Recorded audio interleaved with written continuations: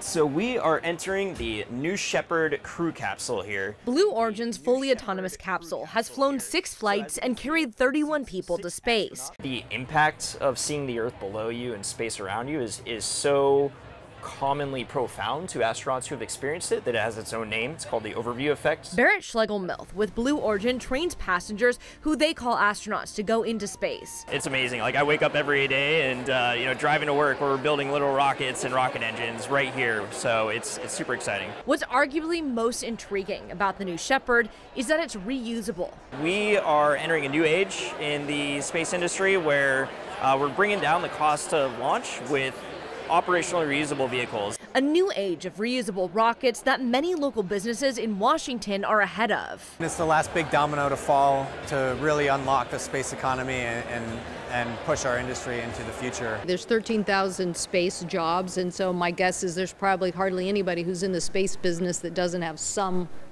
dealings with NASA. NASA's Artemis 3 mission is taking off next year and will bring a 4-person crew to the moon for the first time in 50 years. The Artemis program has 42 Washington suppliers. NASA doesn't do it by itself. It does it with our partners. And that's what you're seeing some evidence of here today. Senator Maria Cantwell and NASA Administrator Bill Nelson are proposing a manufacturing institute in Washington to encourage research and development. Today's jobs and tomorrow's futures jobs are going to depend on the manufacturing sector assembled here today. Expanding on the aerospace presence the state already has. It is really inspiring to see a literal space vehicle and rocket being built right here across the street.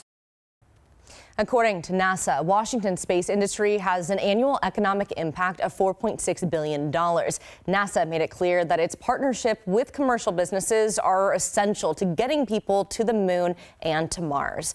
Live in the studio, I'm Kristen Goodwillie, King 5 News.